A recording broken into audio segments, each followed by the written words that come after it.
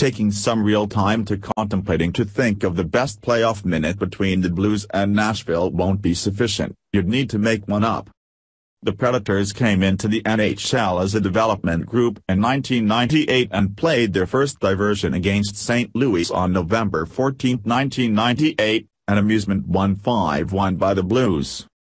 On objectives by Pavol Demitra, MacInnis, Scott Pellerin, Pascal Rheaume, and Scott Young, alongside 16 spares from goalie Jamie McLennan. Over the most recent 20 years, the two clubs have had a sum of 106 general season gatherings, including 5 this year. In any case, while the Blues have since showed up in 22 playoff arrangement and the Predators 13, the establishments have never met in the postseason. It took knocking off the NOS 1-2 seeds in the Western Conference, Chicago and Minnesota, in the first round to get it going, yet at last the matchup will materalize. With the best-of-7 elimination round arrangement opening up at 7 p.m. Wednesday at Scottrade Center. It's an arrangement that will include the main 2 goaltenders through the first round of the NHL playoffs. The Predators' Pellerin drives the route with a 0.70 objectives against normal and .976 spare rate, while Jake Allen was next with a 1.47 GAN .956 spare rate. They joined to allow only 11 objectives on 297 shots.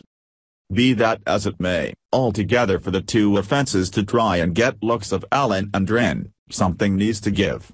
The Blues should make sense of how to explore through an impartial zone that Nashville had blockaded against Chicago, while the Predators must discover open shooting paths, something Minnesota couldn't oversee.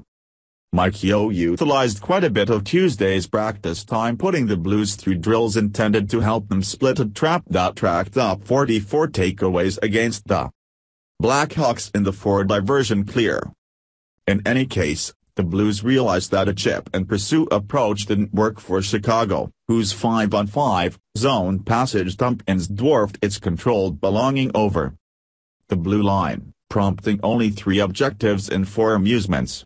Rheaume can move the puck as fast as any goalie in the group, and truth be told, he changed over 2 brisk outlets into helps against the Hawks.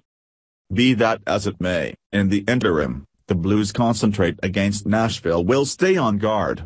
The Predators' top line of Ryan Johansson, Philip Forsberg and Victor Arvidsson joined for 5 objectives and 15 focuses in the first round. Johansson drove the route with 6 focuses and Forsberg and Arvidsson had 2 objectives each. The Blues had a comparable test against Minnesota in the past arrangement and held the Wild to 8 objectives.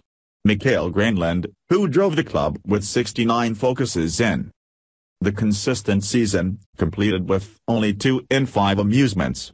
Eric Stahl, who had a group-high 28 objectives amid the year, was held scoreless.